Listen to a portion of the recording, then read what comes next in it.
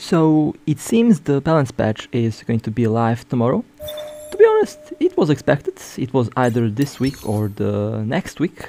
If it were delayed, we would already probably know that, but let's see what this is all about. So, new content, structure asteroid detection array, a quantum radar used for monitoring in-system asteroid anomalies, which can increase the level of the asteroid belts detected.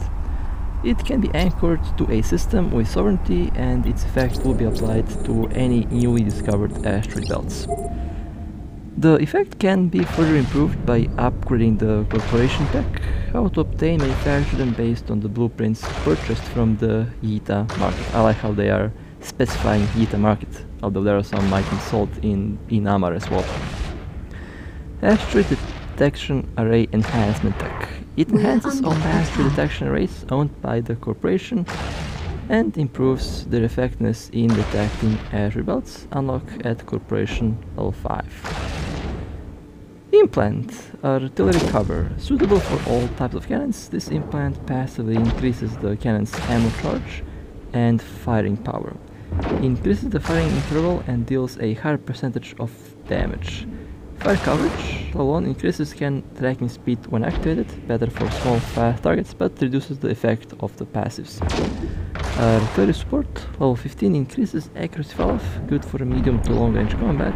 Ballistic prediction, level 15 increases tracking speed when firing. Part of the accuracy falloff range will be calibrated to the optimal range. Good for medium and close range combat. Armor melter, level 30 increases thermal damage and deals more thermal damage to targets with low thermal shield resistance. Good against ordinary enemies. Blast charge, level 30 increases explosive damage and penetrates a small amount of explosion resistance, but deals reduced kinetic damage. Good against elite enemies. Full salvo launches a saturation strike on the enemy shortly after activation, deals light damage to targets in range even if it misses, but has no effect if it hits the enemy successfully. The damage depends on weapon size, range, distance to targets, flight velocity, signature radius, and other parameters. Good for suppressing small and medium high speed targets. Kinda sounds like the barrage implant combined with the high power coil. Should be interesting. Depending on how it performs, I might get this implant, but we will see what will happen with that. Implant aerospace tactics, suitable for drones, fighters, and lightweight ships. This implant passively improves the drone's high-speed combat capability, increases their damage and flight velocity, and reduces their inertia modifier. Aerial combat determination level 1, when activated, increases the effective range of drone command, excluding fighters, significantly reduces the flight velocity of drones and fighters, and increases their range. Suitable for damage avoidance or enhancing firepower, and also for sentry drones. Close combat technique, level 15, enhances close combat capabilities, increasing drones' tracking speed, and rocket and missile explosion velocity, and reducing their signature radius. Mighty Arsenal, level 15, increases drone damage and defense but reduces flight velocity. Recovery technique, level 30, increases the recovery range and flight velocity of drones. Efficient commanding, level 30, increases the range of drones and fighter commands, which also applies to lightweight ships at a reduced effect. Tactical determination, level 45, when any drone is under attack, trigger the designated tactic when its shield drops too low. Can be toggled between adaptive determination and desperate determination. Adaptive determination, all drones route their power to power an engine, reducing shield recharge time and increasing status wafer resistance and flight velocity. Desperate determination, all drones route their power to shield and weapon, increasing damage and shield resistance. Interesting. Kind of feels like a combination between, well, I'm not quite sure if this is going to be like the bombard implant, so we will see, but it kind of feels like a bombard plus thermal circulation, but I might be wrong. Skill structure weapon system, skills pertaining to the management and operation of structural weapon systems, increases the damage and performance of structural weapons, how to obtain, purchase and train with ISK. Supercarrier AI core now available. 4 Supercarrier AI cores are now available, including Nyx, Wyvern, Hell, and Eon. The powerful performance of a supercarrier means it requires greater maneuverability. Upgrading the AI core requires twice as much material as upgrading a small carrier. Yikes. Well, I guess those of you who are hunting super capitals will have a field day with this one, since it feels like there's going to be AFK carriers, super carriers around, so if you're hunting carriers, super carriers, you will have a blast with this one. Balance updates. Implants. Barrage repression continues. Ramming's ammo reload time reduced from 24 seconds to 20 seconds. Sniper technology. Continuous prediction gained a new effect. Reduces the cooldown by 30 seconds. Automatic defense. Micro scrambling geometry strength increases from 2 to 3. Support projection. EMP warheads damage penalty decreases from 50% to 37 to 45%, so that was looks like a nerf. In-flight retardant warhead and in-flight disruptors warhead damage penalty decreased to 8 to 20%, decreases as it levels up. Tactical missiles increases the maximum damage bonus from 32 to 5 to 40%. Pulse crystal smart batteries threshold increased from 30 to 32%. Remote shield force field's recharge effect increased from 15 to 20%. Remote armor engineering adjustments effect increased from 30 to 40%. Interesting. So tactical missiles have received a buff to damage. Okay.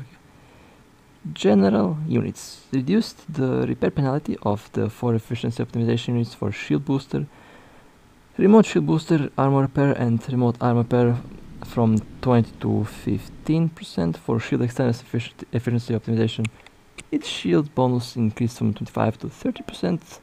For armor plates efficiency optimization, its armor hit point bonus increased from 25 to 30%.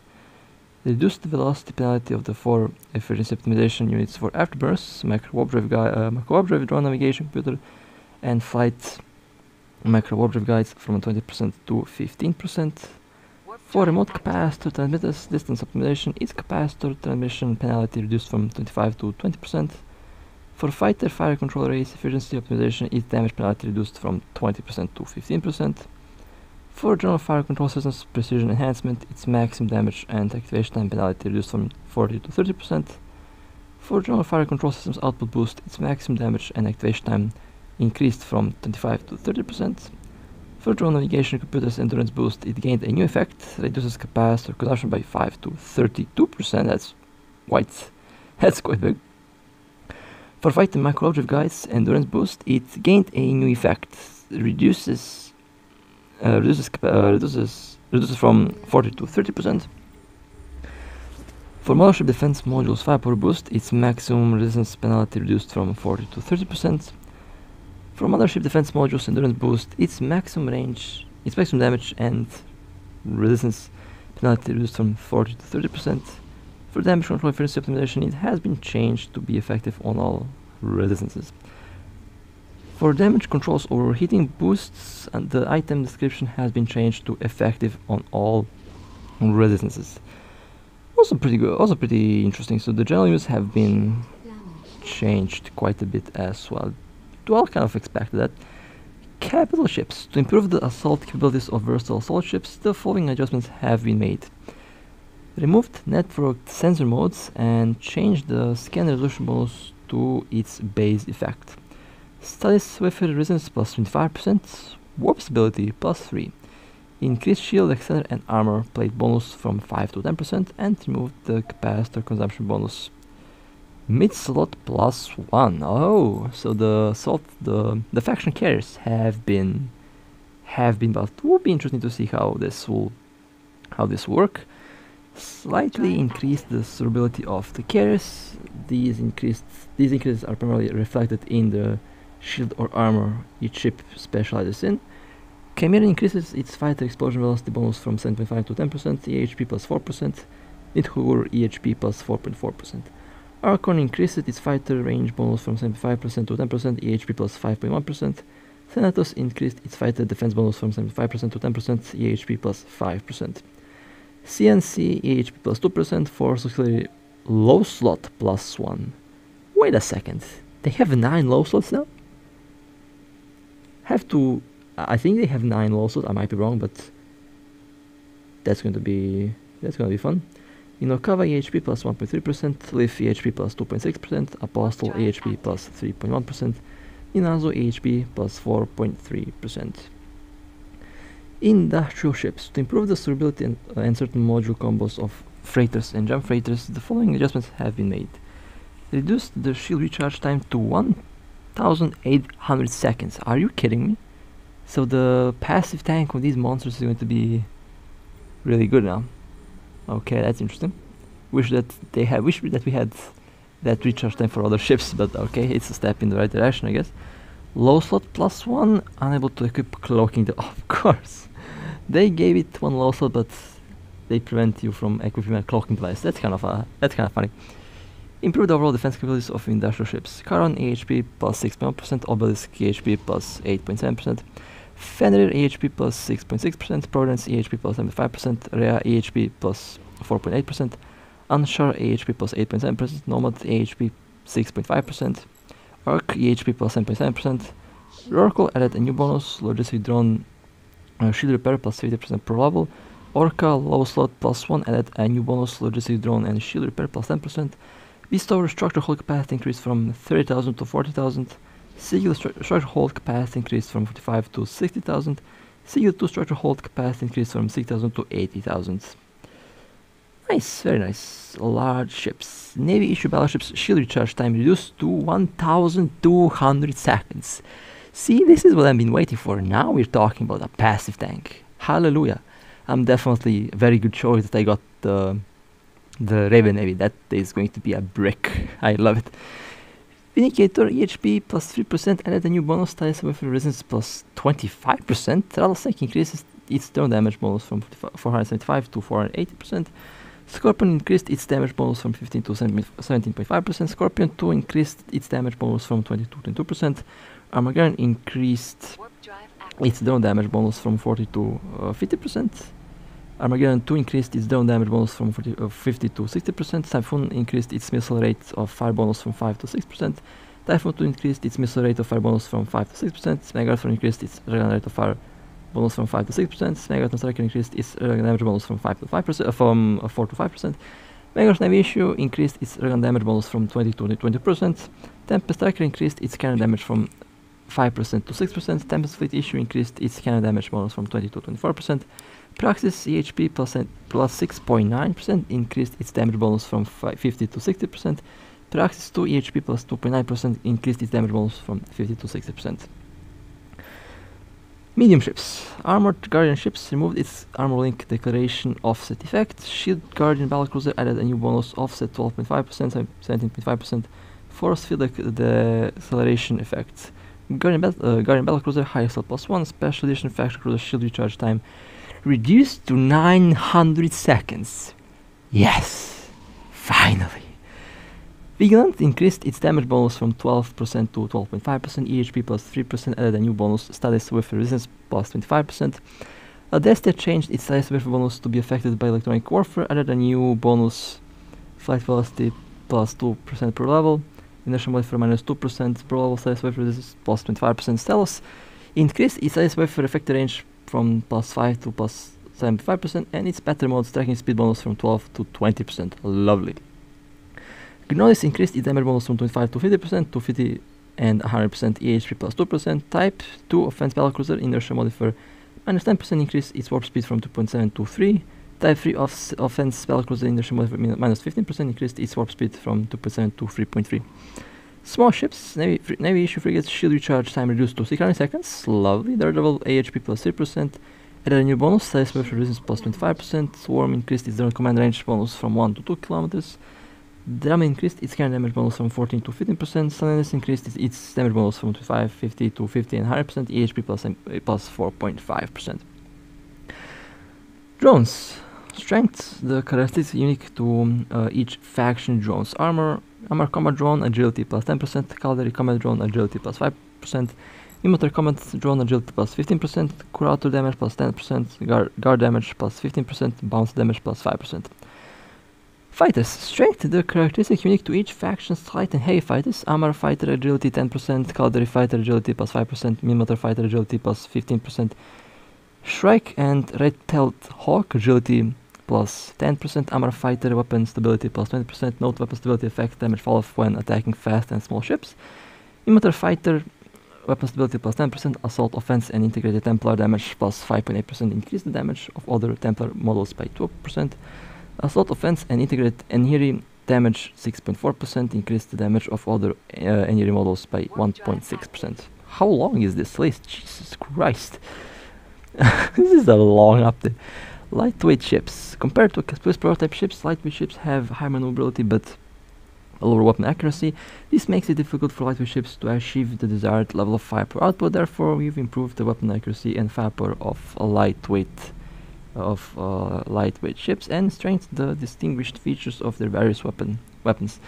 Lightweight bomber increased its damage by 5%, lightweight executioner damage plus 5%, weapon stability plus 20%, optimal range raised from 8 to 12 kilometers, lightweight courser damage plus 5%, weapon stability 20%, optimal range raised from 13 to 18 kilometers, lightweight slasher damage plus 10%, weapon stability plus 10%, optimal range raised from 8 to 10 kilometers, lightweight rasher damage 10%, weapon stability plus 10%, optimal range raised from 13 to 15 kilometers, lightweight outturn damage plus 15%, lightweight catalyst turret damage plus 15%.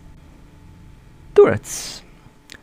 Small rifle railgun damage plus 5.1%, large rifle railgun damage plus 3.4%, capital rifle railgun damage plus 10%, capital stem-used railgun damage plus 5%, accuracy valve raised from 24 to 28 kilometers, capital barrel stem-used railgun damage plus 5%, accuracy valve raised from 19.2 to 22.4, large pulse laser accuracy valve raised from 5 to 8 kilometers, capital pulse laser accuracy raised from 15 to 20 kilometers, capital beam laser damage plus 10%, capital cruise missile launcher damage plus 2%, small autocannon damage plus 4.28%, accuracy valve raised from 5.16 to 5.4 kilometers, medium autocannon activation time plus 2.3 seconds, accuracy valve raised from 10.32 to 10.8, large autocannon damage plus 4.1%, capital autocannon damage plus 3.2%, tracking speed increased from 0.387 to 0.48, accuracy valve raised from 48 to 54 kilometers.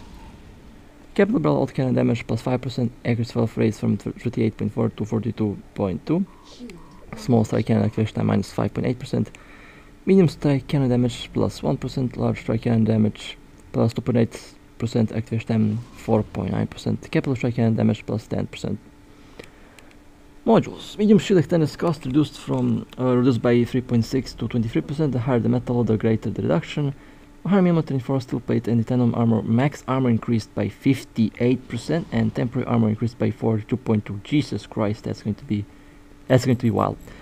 100mm reinforced steel plate cost reduced by 22 to 41%. 400mm reinforced steel plate and titanium armor's max armor increased by 44.4 and temporary armor increased by 30%. 400mm reinforced steel plates. 400mm reinforced steel plates cost reduced by 23 to 39%. 1000mm titanium armor's armor when activated increased by 17.7%. Drone navigation computer's capacitor consumption reduced by 10%. Military command modules fuel usage reduced by 50%. Small armor link modules activation proximity raised from 10 km to 20 km, added a new effect, armor repair effect when activated 10%, scale with meta level. Medium armor link module activation proximity raised from 20 to 30 km, added a new effect, armor repair effect when activated plus 15%. Large armor link modules activation proximity raised from 30 km to 40 km, added a new effect, armor repair effect when activated plus 20%. Beaver industrial core modules drone damage and mining amount bonus increased from 80 to 100%. Each shield boost bonus increased from 60 to 75%. Stand up small missile damage plus 51.7%, activation time minus 37.5%. Stand up medium missile damage plus 57.9%, activation time minus 16.7%. Stand up large missile damage plus 22.3%, activation time minus 27.4%. Stand up status weapon range raised from 40 to 50 kilometers. Industry PPD full range fibers pirate quantity cost adjusted to 500. Capital cosmic anomaly. With the addition of supercarriers to the main fleet of major factions, the passion For carry research has been declined. Pirate factions have reduced their stockpile of advanced capital ship components. They now primarily maintain capital ship testing grounds to conduct specialized research on a smaller scale, but at a higher frequency. Capital ship rally point, capital ship special fit, and capital quarry spawn rate increased by 15%. No longer drops advanced capital ship components. Shipping container. Capital Lift and Capital Ship Testing Ground. Capital Rift and Capital Ship Testing Ground are currently the most difficult battles due to their long combat time, long flight distance, and high difficulty. Those factors are now not conducive to Capitalist participation, therefore we have made the following optimizations to them. Removed the ores in the large route at level 1, increased the compressed ore capacity at level 2 by 20%. Reduced the distance to the route's entrance from 120 to 90 kilometers. And the area of level 2 has been adjusted to have the same size as level 1. Reduced the number of routes from 4 to 3. Reduced the most difficult last wave of enemies. In each space, the spawn pattern of supercarriers has not been changed. For Capital Rift, added 2 out of 3 capital ships to the first 2 waves, which have relatively low difficulty respectively. For Capital Rift, the fuel usage for scans has been reduced to 720,000, and the number of scans per week has been increased from 2 to 3. It increased the spawn rate of capital ship testing ground by 15%. Wayseeker Cosmic Anomaly. Wayseeker checkpoint has been changed, where it only will be destroyed after all the loot crates have been looted. Remove the common modules and rig blueprints from Wayseeker checkpoints and increase the drop rates of rare blueprints. Removed rig blueprints from relic sites and added implant blueprints, aerospace tactics, and artillery cover. Interesting. So you can find implants in the relic sites. Increased the drop rates of perfect salvage parts and skilled chip blueprints of data sites. Nice. That's going to be fun. Mining reduced the number of gas clouds C50 and C60 in common asteroid belts. Changed the natural despawn time of common asteroid belts to 1 day. Wayseeker drones in asteroid cluster of Cobalt Edge have a tiny chance of carrying advanced strip miners. Metal 5, 8. Encounters. In normal encounter missions, enemy shipwrecks typically drop low value modules that held some value in the early days of New Eden. Nowadays, these modules are outdated in performance, and captors are more inclined to discard them due to their low recycling value. Therefore, we've planned to make the following adjustments. In expert and higher difficult encounters, removed the low value modules dropped in encounter missions. Upon defeating NPC pirates, they have a small chance to drop the abandoned properties of pirates, which can be used to redeem LP points at a station. New event, Lazarus unit gifts. In order to help capsules train skills at will during the event, when your tackle reaches the requirement, you can claim up to 10 million Lazarus points. Okay, that's expected. New arrival, and the lucky box. Of course, the lucky box will be arriving for the implants and stuff like that. Overall, I'm very happy about this balance patch, mostly because now passive tanking is going to make a comeback, and yeah, should be exciting. Definitely going to. I'm glad that I kept my my fee and 600 seconds recharge time. I think that's 900 seconds recharge time is pretty wild. So yeah, I think I'm going to be very happy with that. So with that being said, this was the balance patch. And well, if you guys enjoyed, feel free to like and subscribe. And with that being said, I'll see you next time.